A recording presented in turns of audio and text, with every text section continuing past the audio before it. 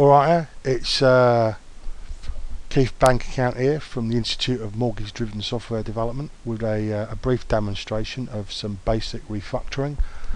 Today I'm going to be tackling a particularly pernicious code smell, simply known as simple code.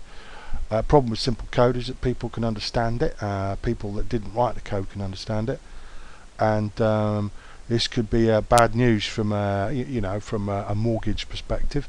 So what we're going to be doing is we're going to be refactoring this simple method here that returns a string that just says hello world. What could be simpler?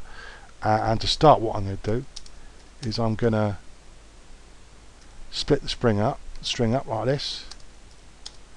Bit of a Freudian slip there, I said spring, something we could probably add in later. And so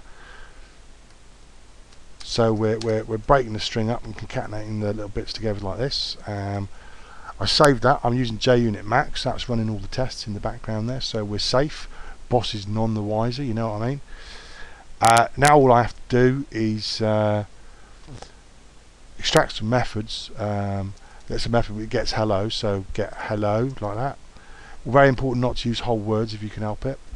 And no tests appear to be broken, so we carry on with that. And this one gets a comma, so get a comma like that. So far so good. We're just going to get a space here, space character, so get space, and then we do the get world here, easy peasy lemon squeezy, get world, and then finally the exclamation mark at the end there, so get the exclamation mark while EM. That's all pretty self-explanatory, I think, or not, as the case may be. Now, so far, you know, that goes some way to making the code a little harder to understand. I think what we can probably do at this point is add a helpful comment. Something along the lines of method called get greeting, just in case you haven't read the name of the method. And what it does, it concatenates some strings, doesn't it? Into a new string, because that's what concatenation does, which is then returned as the return value of the method as per the requirements. So if they've got any questions, they can look at that or go and ask the customer. And I probably better sign it. A good artist always signs his work.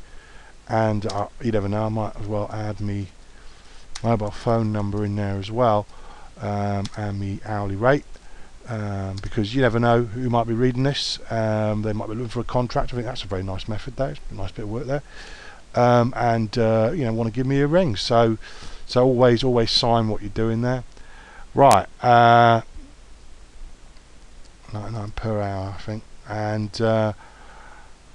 So what we do now is we save that, all looking good. I could probably go a little bit further with this. We've got these helper methods here, but what we really need is a few more objects, don't we?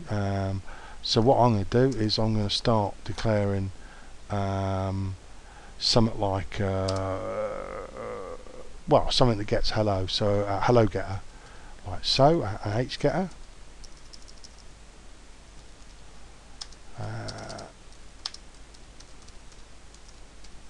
And then we'll create that class there.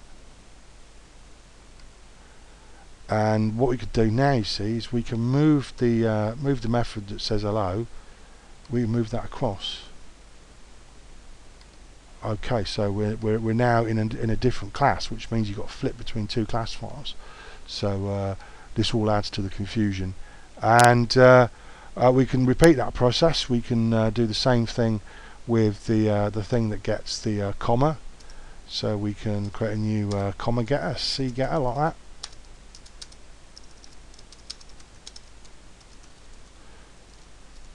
And then we just declare a new one of those, like that. And then we can move that method across.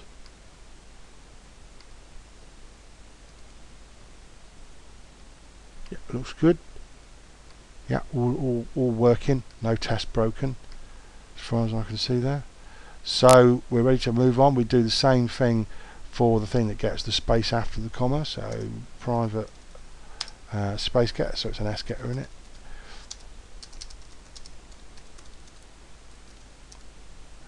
And we create that class.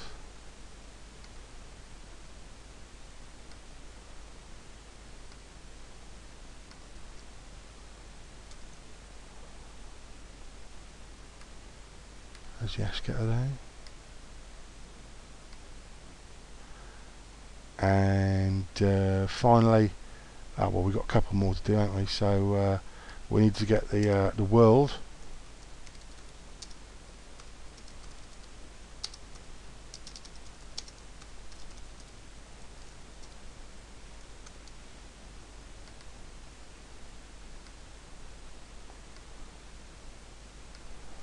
And move that method across.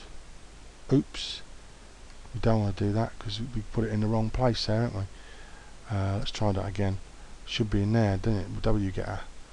Got to keep a very close eye. Got to have your wits about you, because if you make a mistake or do something silly, then boss is going to be onto you, and your contract, it's all going to be over. So what we need to do here now is we just need to finish off by creating an exclamation mark getter. So that's an E getter in it, and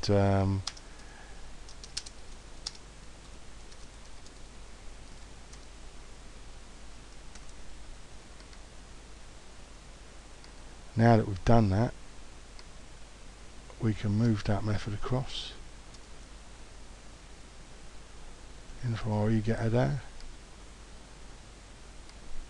So far so good.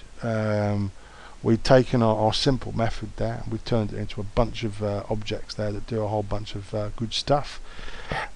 In the second half of this video, I'll show you how we can do a more advanced version of this refactoring. So we're going to carry on from here, introduce an abstraction and a factory and a switch statement and some other great stuff and some magic numbers, and a few more maybe helpful comments, and maybe a link to my website or something, So yeah, that's all from me, Keith Bank Account, for now.